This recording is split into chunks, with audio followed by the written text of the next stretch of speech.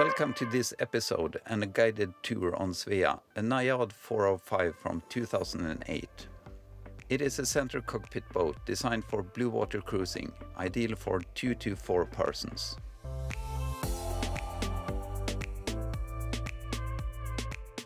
So now we are in the front of the boat. This part is also traditional with a proper anchor box where we also store the gas. So we have 40 meters of 10 millimeter chain and then another 60 meter of rope attached to the chain. And we bought the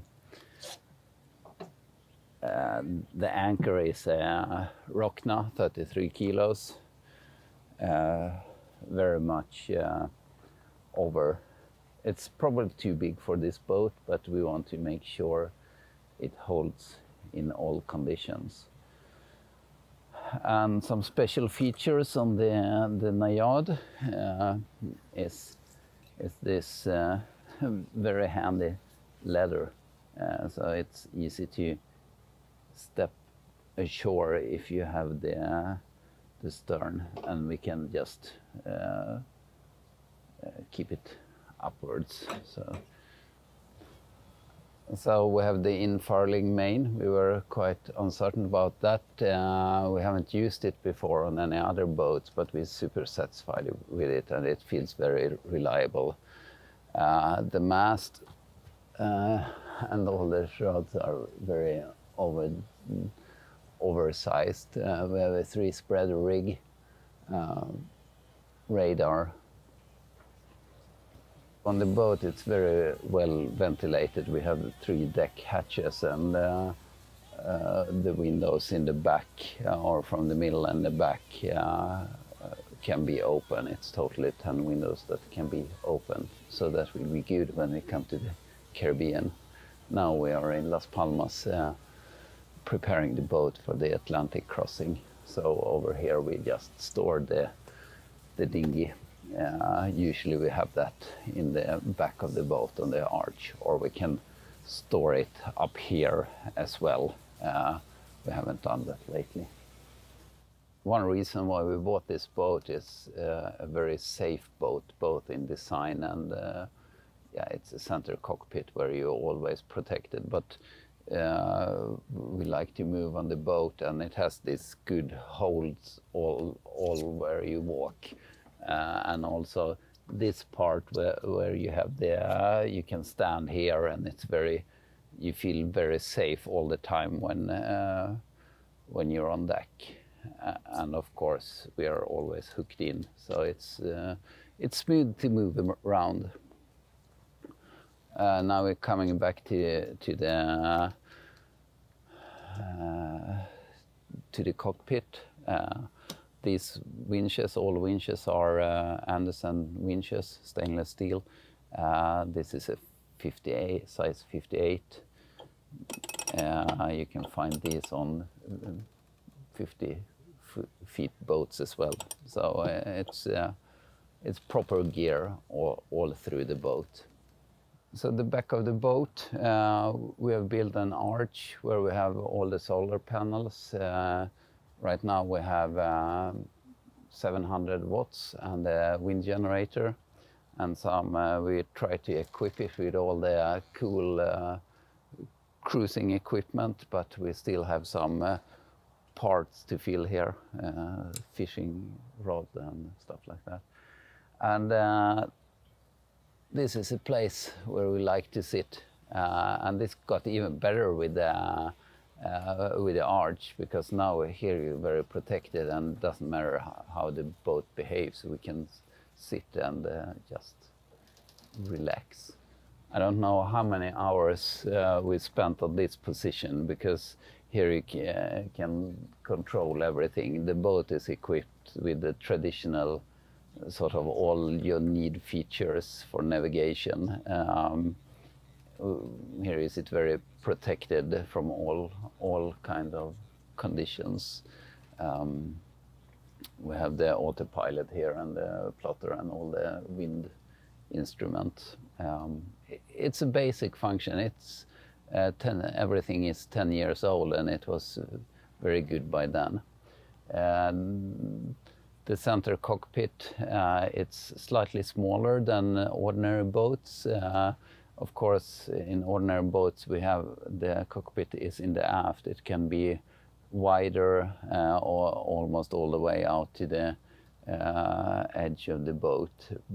But the boat is really made for up to 4 persons, and then the cockpit works very well. And it's like a full-length beds here, so maybe we will sleep outside when it's warmer. Now we have the canvas on and the Christmas light, and with the center cockpit, the steering wheel is more in front, so you actually have better control of the boat here, I think, than when you have it in the back. Maybe not if you compare with the when you have 2 steering wheels. That's, I think, a very cool new feature on newer boats. The boat is very traditional in all ways. The back of the boat is not the sharp back, it's traditional, and this is the windows from our bedroom, very nice. And this transom where we can sit and have a swim, we can actually have all the scuba gear equipment on, and we can use the ladder. So yeah, it's good for fishing and swimming, and we are prepared to go to the Caribbean and use this a lot. The hull is quite deep and not as flat as modern boats. This makes her go smooth in all times, especially in rough conditions. The keel is relatively short and deep, and with its spade rudder she has good sailing performance. The back of the boat is fairly narrow, so we always have good grip with the rudder. We pushed the boat once to understand how much she could take before broaching. We had 15 knots of wind from the beam, and with gennaker and a full main we still had full control of the boat. When it eventually broached, it wasn't one of those racing boat broaches with water in the cockpit and the crew hanging from their lifelines. It was slow and without drama.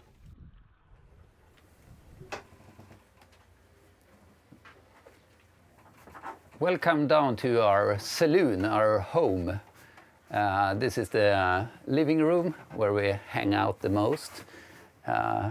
Lina is doing the movie now, and it's all nice and clean here. We have done what we call in Sweden, the king is coming, and they clean everything up. So now it looks a lot better or tidier than it usually is. I'm quite afraid just to open these cupboards. It's probably, yeah, you see. So this is one cupboard, the only one you will see right now. Otherwise we have to do so much cleaning up. This Najad 405 is 10 years old now, and but we haven't done much changes. So what you see now is the way it was built. We have done some smaller changes. Here was a TV set when we bought it, and we built some shelves instead to have the art from Lina's daughter. We basically done improvements on technical stuff, like change to lithium batteries and increase the solar panels and wind generator, or all the electricity. In this space we can fit approximately 8 people into the, invite 6 people for dinner. Yeah. And then we have the nav station over here. This is actually a very nice place to sit when you're sailing. It's yeah, you feel you don't bump around that much. So in here is the brain of the boat, in case mine or Lina fails. But we don't have a lot of gadgets. We prefer less gadgets, less problems, instead of all the fancy stuff. But all the wiring and stuff is very nice and tidy in here. We have a center here. You can see all the information, the VHF, the battery information, the water maker, and all the control panels for the electrical stuff, and fuel and water tanks, or all the tanks we have on board. This boat is very much made for these kind of things that we do with the long distance cruising, that you live on board a boat with not that many people. We have 2 bedrooms. Usually on a ordinary 40-foot boat you have 3 bedroom and a big cockpit. But another thing which is very good, which we appreciate about this boat, it's a lot of storage in it. It's a quite deep hull, so we have a lot of space in all these floorboards to store stuff. We have like diving equipment and all the food down here. The boat is very dry. We haven't had any water hardly in all the time we have sailed so far. In here we have the water maker and some extra filters to make sure it's clean when we drink the water.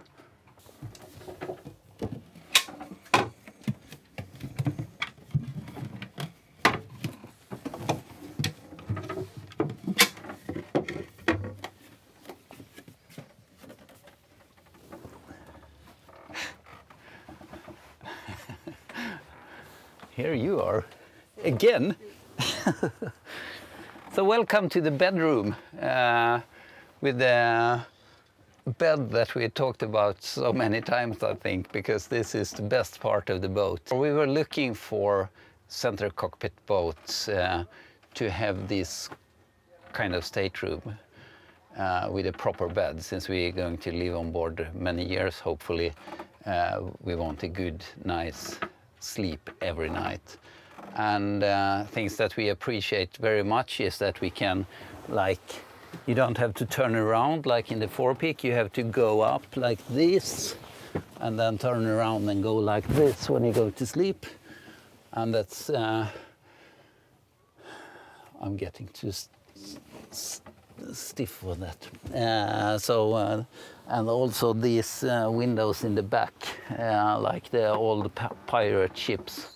We can look. It's nice when you are on anchor and wake up and you think you're dragging. You can just look and see, no problem, and go back to sleep. And so far we haven't had much use for all the ventilation here, but all the windows can be opened, and the big hatch here as well. So that's nice. Big cupboards. A lot of space for different stuff. A lot of different stuff all the time.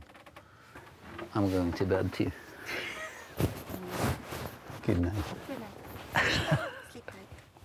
No, now we're going to look at the kitchen. So this is the kitchen. This is actually, we find a very good solution. It is a big kitchen with a lot of space, as you can see, but it's very easy to work when it's when you're out on the ocean and the big waves, because you can stand here in a good position. Here's a large fridge, and some. Yeah, where you have all the stuff. And this area is very good because you can see everything here. We have done some improvement to have all the spices so they don't fall back and forth all the time. If it's bumpy, they of course go dick, dick, dick. Now we're on shore power. So we have we bought induction stove plate, which is very handy if you have 230 volts. We also have a water boiler. This actually we use when we have a lot of energy in the batteries. It's nice because it doesn't get too warm in here. We're actually really satisfied with this stove. It's a Forest 10 stove, and we make bread and stuff like that quite often. And we cracked the code how it works with the gas stove or the oven especially.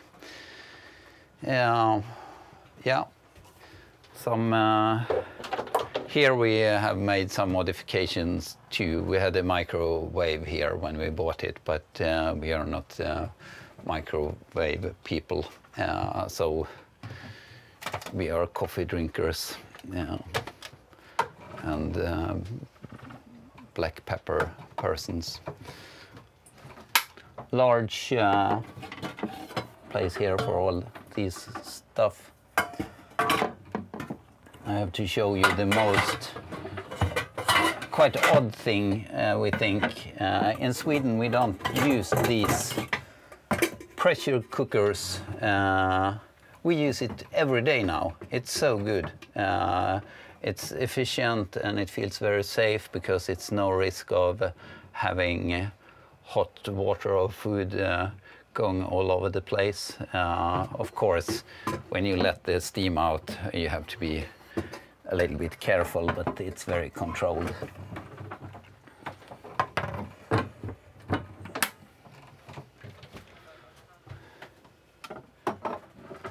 Cheers. Maybe the most important room, the bathroom or the head. This is super efficient. You can have a shower at the same time you go to the loo.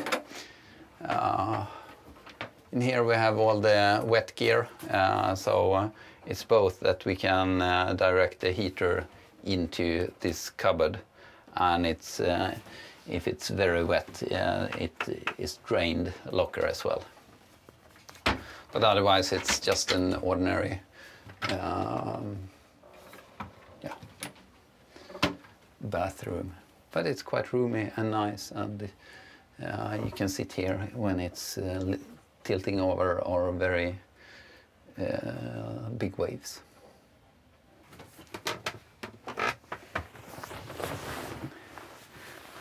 So this is the guest cabin.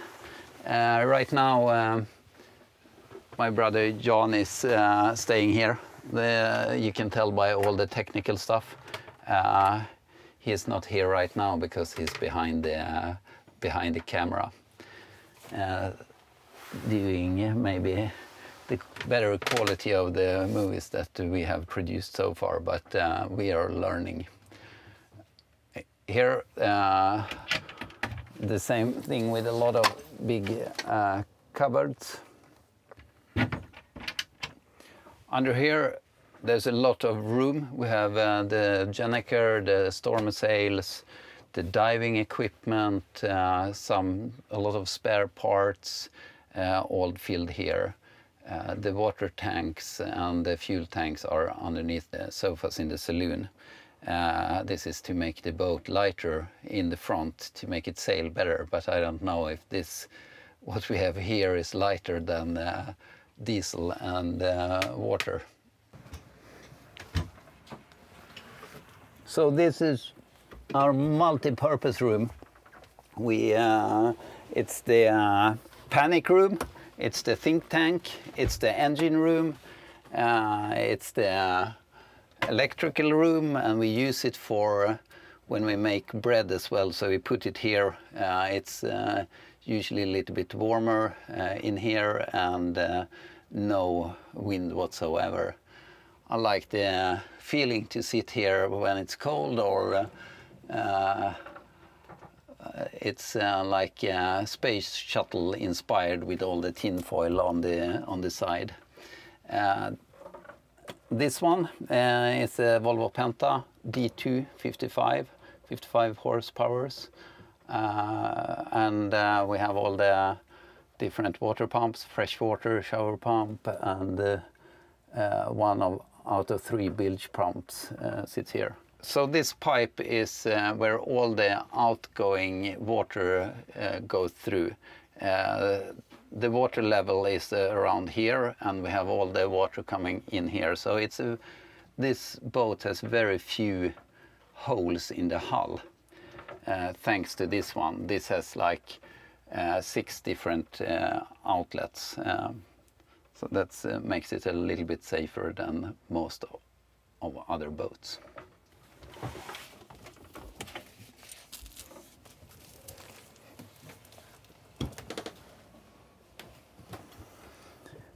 And as you can see here, it's very easy to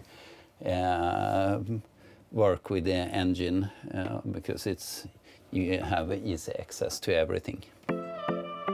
For full technical specification, visit our website sailingsvea.com.